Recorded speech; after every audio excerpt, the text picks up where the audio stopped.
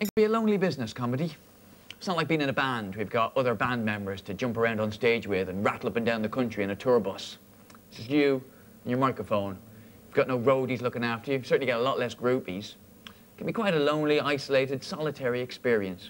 But on the other hand, you don't have as many overheads. You don't have the equipment to hire. You don't have the lighting rigs to set up. You don't have roadies to hire. And you don't have to split the money with band members who secretly you think are less talented than you. Which means you've got a lot more cash left over with which to buy friends. Swings and roundabouts. Straight away, I can see you all looking at me. You're looking at me and thinking, yes, we want to hear some of this guy's views on life. Because obviously, I've been around a bit. So long as you listen to me, Harrogate, that's all I'm asking. So long as you listen to me, because generally, people don't pay any attention to a face like mine unless I'm saying, do you want fries with that? You know, it's too great. Room full of complete strangers staring at me, expecting me to entertain them.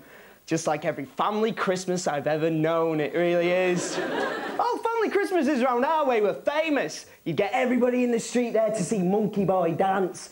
And you always get someone like you on the front row going, ah, look at him, dance, you bastard, come on. Look, he looks like a little girl, doesn't he? I know, I've got this pink dress. We'll make him wear the pink dress and dance for us. Come on, dance, you bastard, dance for us like you told her. And I'd be like, thanks a lot, Dad. And,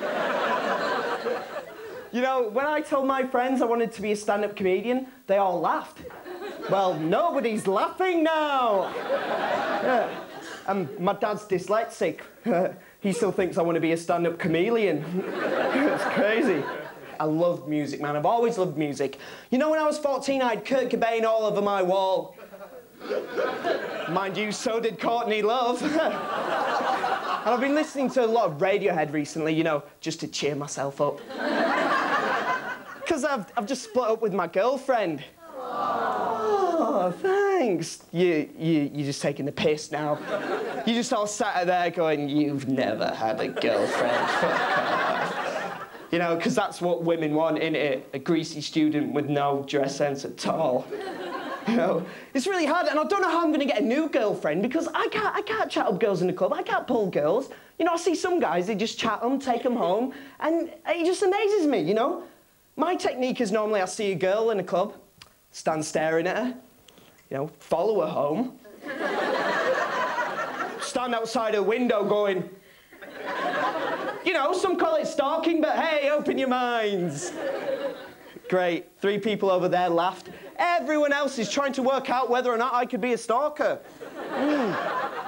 Yeah, you're still trying to work it out. I mean, you there, you're laughing. Do you think I could be a stalker? Really? No. What's your name? What's your address? What's your telephone number? No, of course I'm joking. I already know all that, and, that's great. She just went, ha ha, what?